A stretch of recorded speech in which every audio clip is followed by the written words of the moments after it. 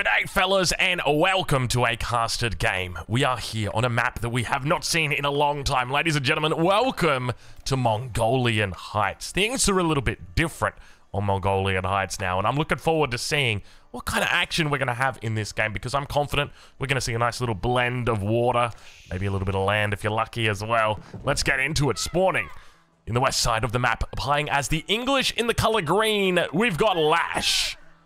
And on the east side of the map, in the color orange, playing as the Holy Roman Empire, we've got Core.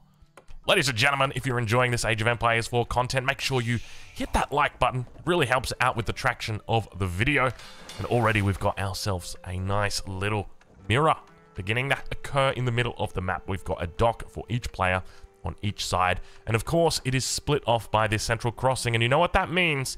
That means that we can have a nice little wall down the middle to protect ourselves from it. Now it's curious to see that both players are electing to go for the dock. I remember the last time, I think not the last time, but definitely the game I remember the most from this map is the game that I casted. It was Lenok. I can't remember who he was against. He was against somebody good, I can say that much. Have a look at this. We've got 3 vills moving out. What's he looking to do? Drop down an early outpost potentially. But I remember just watching Lenok. He was playing the Chinese. And basically the way that he played it was, he said, you can take the middle. I don't care. I'm just going to go for 3 TC Song Dynasty. Boom. And the effect was that if he'd gone for water, he would have slowed himself down. Whereas by not going for water, he's at speed. The difference I would say here is that for Core on the Holy Roman Empire, this is only going to enhance his opening, because he wants to just get to Imperial, right? Like, that's the Holy Roman Empire story. That's the way that you play the civilization. You go to Imperial Age, and you look to try and get that Swabia up ASAP, and this is just going to enhance that. However, when it comes to Lash's side, I'm a little bit curious about his approach here. Obviously, going for water early is just going to be almost necessary in situations like this, and we see the villagers jump inside that outpost. I like how they got a nice little shot off first. He's going to throw a mill down next to these fishing boats. The first one will go down. Second one also might go down here. I think it will definitely. So already 2 worker kills picked up here for Lash. So he's feeling very good about himself this early on. We can see the villager is going to be moving towards the north side here. I suspect we might have Core looking to drop down a second dock up towards this northern position. Definitely the right call here. You can see that already, you know, Lash has invested 150 wood here. He's already got that back just by taking out those 2 fishing boats. So maybe a little bit late, I guess you could say, with regard to Core and actually getting out those fishing boats out of safety. So let's talk a little bit about Lash and what his plan will be, because the most common thing you see from the English, I mean, realistically, it's a fast Imperial, right? That's not just because we watch a lot of Divine DFP games. It's just we see a lot of English players looking to go Imperial. There's a lot of big things that happen in the Imperial Age for the English. Most notably, enclosure technology is that one that we always look to try and pick up as soon as we can. But I'm curious to see what direction Lash takes, whether he goes into a second TC or whether he just looks to make a couple of units, get them out on the map, and then just go up to Castle Age. And I think when you've got an opening like this on the water, you want to try and play to its strength. And I think that is definitely the Castle Age. If you're going to go for a second TC early on, I think it's just best not to beat around the bush and just go straight for that second TC, because if you delay that second TC by a minute or even, you know, even 40 seconds, then you're losing out on 3 villages, 2 villages for the rest of the game. Whereas fishing boats, well, we know what happens with them. They do eventually fall off. But we'll have to wait and see exactly how he looks to utilize those resources as the age ups are about to come through. Lash on that west side of the map in the color green, going to be looking to put down. Do we even maybe see an abbey? Is there room for an abbey of kings today? I think there probably isn't, but I'm going to wait with bated breath. Here we go. Here we go. Here we go. Here we go. Council Hall.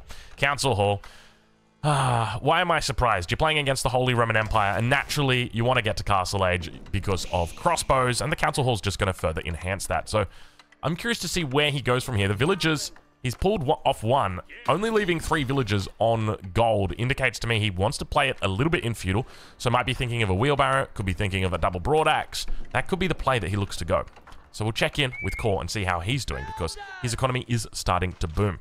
Keep in mind that Lash only went for the 2 fishing boats early on and then moved all of his villagers out towards these shoreline fish. Have a look at this though. Lash now going to start moving his position once again. I think that every time this happens, as long as Core just picks up and moves everything to a new dock, he's not losing that much, right? Like, the outpost is going to cost him 100 wood, together with the dock costing 150, but I think also the fact that you've got 4 villagers here building means that there's quite a loss of villager seconds as well. But I guess the other thing to remember is that these villagers, if you were to build a dock over here, they might just decide to start walking and take you down. But we don't see any villagers in the vicinity, so he will need to be careful. I guess the alternative is that he just looks to come down to the south side, which is exactly what he's going to do, and we can see that the scout will be coming down here. Remember that the docks will do that auto repair as well, so even if you've got a scout in here, it might not be enough to actually kill those fishing boats. So we may need to split these villagers up 2 by 2, and that's exactly where he goes for it. We'll check in and see how Core's doing, as it will be an Archon Chapel down between the gold and the wood line. Definitely, it's a tough Archon Chapel. It's about the best you could have asked for in this situation. Age Up has now come through for Lash on that west side of the map, and we can see that the fishing boats are in this nice little position where they're kind of stuck between it, and to be honest, I think it could probably hand into the bottom side of this dock and be absolutely fine. So I'm curious to see whether he'll go for that, but we can already start to see. Looks like we've got a galley on the way. Core on the other side, instead going to be opting for a demo ship. Oh, we could see some big action coming out from Core here. Is he going to be looking to demo the villagers? That would actually be insane if you think about it, because he could just come out at a moment's notice. Let's have a look and see whether he goes for it. Oh, he doesn't get it, but the outpost takes a fair bit of damage. Up towards the north, though, he will find both of those villager kills, so Core getting them back. And that is a really nice find there for Core, mainly because you're killing villagers, you're not killing fishing boats. And sure, fishing boats are nice, but remember, they don't have that flexibility that the villagers do. So I think that's very, very nice there for Core early on in this game. Another demo going to be coming out. What's he going to look to take out next? He's just going to go for the next outpost. No, he's going again for those villagers. The outpost does get its fortifications coming up, or at least its arrow slits coming up. But remember, behind this, we're going to see Core looking to get towards that castle age. Outpost is down. A barracks thrown down as well. Might be thinking about maybe a men-at-arm or two. Could be the way. Demo ship once again. You can see just how much he's struggling with this. I think he's going to need to rally down a second demo ship from this top side, because the villagers are able to repair up that outpost without too much of a hassle. And you can see he's going to bring those villagers back every single time. He's actually just going to leave the one villager down here to repair this outpost up. He's just going to continue to expect more and more demo ships. But he will get the villager. And that's going to be another worker kill now for Core. I think... No, it hasn't been picked up in the middle. But there's definitely been quite a lot of losses. All right, no sign of longbows at this stage of the game, which is a bit curious from Lash, right? Like, all you need is one longbow, and you're going to cause a lot of harm to your opponent. But one thing to note for Lash is he seems a little bit, how do I say this? Anchored. I feel like he's anchored in a quite literal sense here towards the water. Don't lose... Is it don't lose the forest for the trees or something like that? You know, don't lose sight of the goals, right? Like, okay, water's important, okay? But is it really this important that I throw down, you know, this extra dock, that I get 1, 2, 3 boats out, and that I'm you know, really dropping down these outposts? I want to stop my opponent from gathering on the water, sure. But do I really have such a vengeance that I want to get him off completely? And I think the answer is no. Because now what you're going to see happen is there is a massive window for Core. It looks like Lash is going to start walling up on this side of the map. He will begin to prevent the passageway through from these prelates, but the reality is he needs units on the map to deny these relics right now. There needs to be units on the map. At the very least, there needs to be, you know, 2 longbows and a spearman, something like that, just to try and stop these prelates, because this is a really good map for the Holy Roman Empire. There's not just 5 relics on this map. Count them. Count them right now. 1, 2, 3, 4, 5, 6. 6 relics on this map. And that means that there is a lot more forgiveness when it comes to the Holy Roman Empire. If you lose a relic on the other side of the map, you're always going to be, you know, well, I've got 3 relics back at home, so I'm absolutely fine.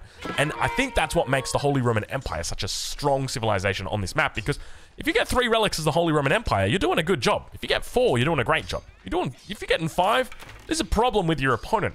But if you can get 6, boy, oh boy, we're going to have a chat, my friend. So hopefully Lash decides to kick it up a notch.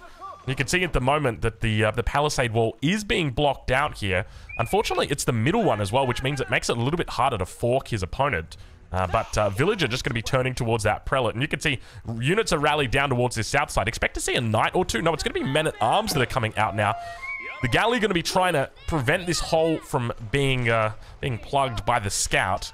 Men-at-arms will indeed find that longbow. And you can see the longbow numbers will start to build. Keep in mind, Lash is still in that feudal age. Core's been in here for quite a while. Now, it's interesting to me that he's gone into men-at-arms rather than going into knights. But I guess the reality is he's just a little bit fearful of going into spears, even though it's only feudal age spears, which I don't think is a big issue. And have a look at this. We've got a Hulk up towards the top side that is now come out of the dock for Core. So just when you hadn't pushed your opponent off water completely, they decide, you know what, I think we might get back on the water. And as a result, you're going to see this wall not come up. And what does that mean? That means prelates are on the way through. Relic snuck out of the back. We've got ourselves a little bit of a heist coming out right now. The villager running up that hill lost sight in the stealth forest of that prelate, and unfortunately Lash wasn't paying attention. Now the wall towards the south has been secured. The question's going to be whether this prelate is able to hold onto the relic and then make its way back through here. Maybe he goes for a little transport ship shenanigan, or maybe he just looks to siege it down. More men-at-arms now through the middle. We did see a prelate towards that top side. I don't know exactly where it went. It looks like it may have gone the way of the dodo. I suspect the galley was able to snipe it out. Demo ship coming in and blows up the villager trying to build the wall. Oh, you sneaky, sneaky Core right now. White Tower, of all things, going to be thrown down inside the base for Lash. It never feels good to be throwing down a White Tower when you're on 1 TC, knowing that your opponent may be going Imperial at any stage and you're going to have no response from them. But Lash right now getting caught with his pants down. The White Tower, unfortunately, will get up, but villagers will be lost. He's taken out 9 workers so far this game. Needed a nice little garrison there into the White Tower. Remember that White Tower garrisons actually do more damage than the town centers do.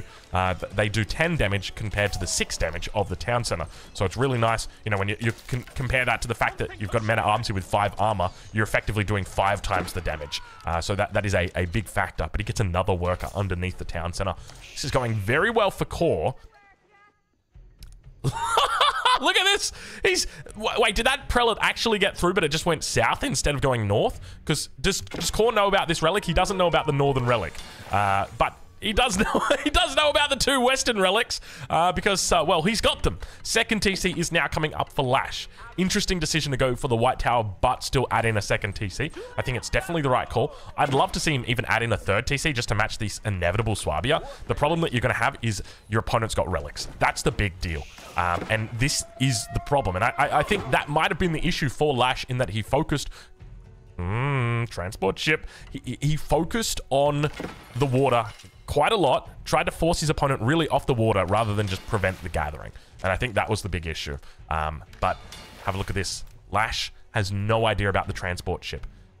Couple of crossbows out. Look at this. He's actually got a little bit of a route going on. He will run into these prelates if they are still sitting where they once were. The question is, has Core begun the long march towards the transport? They get spotted. They get spotted. Both of the prelates. He could look to get in close and then go for a walla lol. One gets taken out. Second one getting focused down as well. And unfortunately, the great heist was not to be as the prelates go down to the crossbows. Very well done by Lash, and great foresight to know that, hey, my opponent has taken my relics, because when you are playing and you scout a relic, it will stay on the map.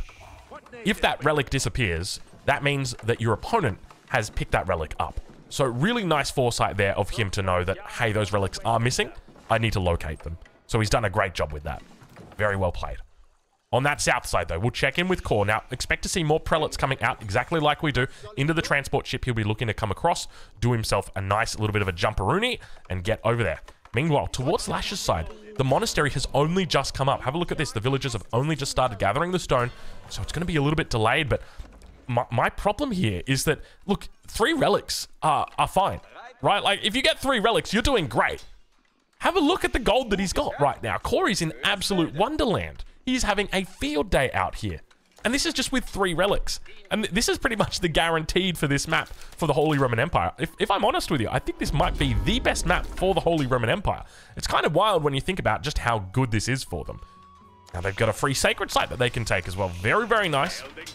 Sacred sites have been switched out a little bit. I'm sure you will remember the days of the sacred site spawning right down here in the corner, up here on the other side. Really good for the Delhi. Not so good for everybody else, but it looks like Lash not going to be allowing it. He is hunting prelates today. Definitely feels like he's a bit of the prelate hunter. Speaking of prelates, have a look at this. We got 2 more relics picked up over in that west corner, and the Swabia will be coming down. A bit of a weird wood line on this backside. I guess he probably could have gone for somewhere over here, but to be honest, I don't even think he can get it in because of the berries. So this is probably about the best spot you could put it. So I think he's going to be very happy with this, but interesting to note, there's not a whole lot of farmland. Normally by this stage of the game, you're seeing a fair bit more farms coming out, but at the moment, he's sitting on 9 farms, which isn't the most. Transport ship will get... Look at this. He's actually spotted out the transport demo ship. Oh, my God. The demo... Oh, no, no, no. Oh, my Lord. The demo ship. Did you... Oh, you are playing with fire right there, my friend Lash. Jeez Louise. Whoa, I wasn't expecting that. I didn't even realize he was going for it. He's just looking... He is hunting today with these demo ships. Oh my gosh. Expect to see a couple more villagers. I wouldn't be surprised to see them come down into this corner. I'm curious, yeah, Lash wouldn't have line of sight of this, so he could easily pull them over if he wanted to. How many units was that? That must have been double digits. Those crossbows were all just chilling out on the edge of the river, enjoying the view. Kor is in the Imperial Age now, and he has just bought himself so much time. His opponent now, Lash, looking for... I don't even know what he's looking for here at this stage. Like, there's no units in production. There's not a lot of villagers on gold. He's transitioning to farms. And see, this is the consequence of going for that early food. Like, sure, it's nice to go for this early food, but if you don't convert this into something, that's when it becomes an issue. And that's why I think going for like a fast castle into knights makes a lot of sense. If you can go fast castle with the white tower into knights, add the second TC a little bit later, right? Like get 4, 5, 6 knights out. There's the third TC now coming down. So definitely the right call. My fear is that it just might just be happening a little bit too late. And it's all from the water. So don't let the water be a trap for you. If you're going to take the water, I feel like you really want to try and use it as quickly and as effectively as you can. Don't try and sit back if you've got the water. Try and turn those units, or try and turn those resources into units. And have a look at this. We've got more docks coming up towards this top side. Speaking of docks, though, is he really trying to sneak these? No way is he trying to actually sneak these the long way around. He is... Oh, gosh. Look at this. He's not even going to be able to get through on the backside. You can see he's got the rally point set in here. But I don't think you're going to be able to get through. He is actually going for an incredible heist right now. He's got a slight score advantage. The Swabia is pumping. Town Center's still going as well. So he's got the equivalent of 4 TCs pumping units. Dock in the middle. He's just trying to sneak docks on every single corner of this map. That one down on the south side did eventually go down. I tell you what, I think you might need some long distance siege to actually get rid of it. And now Kor, he's going to be scouting out the hard way with these prelates, looking to try and get these relics back towards the base. And unfortunately, it looks like he is going to have to go the long way. Now, will Lash see these? It looks like the White Tower won't be able to actually take them out. So he will need to bring units. But the question's going to be whether he can actually get them there in time.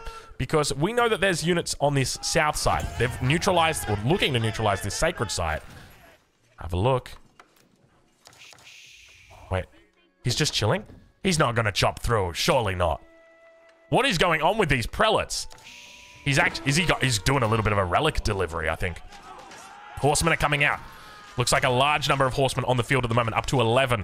And there, finally, it looks like these prelates will eventually enter line of sight for Lash. Does he actually see them, though? That is going to be the question. Very, very quickly, in... and straight away out, and the villagers have been pulled. He knows. He's spotted them. He sees the tandem prelates working towards that north side. There's a sheep up there as well. Why the hell not?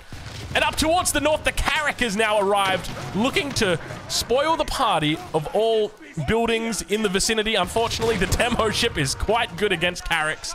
That's a lot of resources that you've just thrown down the guzzler right there. What are we talking? 600 resources. Wow. Okay. Well, in the middle of the map, it looks like Kor will be caught. Horsemen and men-at-arms forced back. Prelates still towards that north side. The Great Escape. Holy Roman Empire edition. It's happening. He's trying to secure these relics. He's trying to get them out. The Wingard Palace comes down in the back of the base. Lash, at the 20-minute mark, just misses out on that qualification of Fast Imperial. So doesn't get the achievement today, unfortunately. Will he find those prelates? Oh, no. I see a transport ship in queue. I love that he's committing to this bit so much.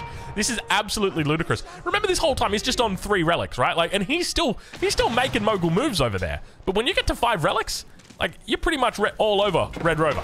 That is it. And now on that north side, after a long, hard journey, the prelates finally. Oh, hold. The prelates finally make it back onto home soil. And with that, Core looks to secure 5 out of the 6 available relics. Culverin in the center of the map, just working on their accuracy, working on their firing game, just taking out some pot shots here in the middle on these fishing boats. Dude, not gonna lie, the attack speed on these Culverin is very nice now. This is great. The only issue that you're going to have is repair is going to become a much larger problem. Well, not problem, but mechanic, I guess is the point, the way I'd say it. You know, people are going to be looking to repair stuff up a lot more than before. And I think that's probably a good thing, right? Like, that's an increase overall to the skill cap. But we do now, or the skill ceiling. All right, double prelates on the way back. They're just going to be dropping off at the Regnitz Cathedral. I was going to call it the Regnitz Casino. Jeez, is that 2 gambling references in 2 videos right now that Drongo's got? I think it might be. Anyway, Culverins are going to be able to clear out this space, and it means that the demo ships have got no chance of surviving against these Culverin, especially with the new attack speed numbers. Hold on a minute. How much damage are these guys actually doing? They're doing a fair bit of siege damage here, not going to lie. It's like, what, 35? That's a meaningful amount of siege damage. Now, of course, that's probably not with your upgrades and whatnot, but, you know, get chemistry in and you'll be doing a fair bit more as well. But now, towards the opponent's side of the map, enclosures starts to come through here for Lash. He's on 115 population compared to Core on 157. Elite horsemen are through. Elite men-at-arms are through. Spearmen have been upgraded, though, for Lash, and he's starting to move into hand cannoneers. Expect to see those Wingard Rangers on the way shortly. And now towards that front, we do begin to see the spearmen getting pretty effective shots in. Crossbows forced back. Needs to focus down with the hand cannoneers, these men-at-arms. Make sure that these spears are doing well, but it looks like he might be overwhelmed here.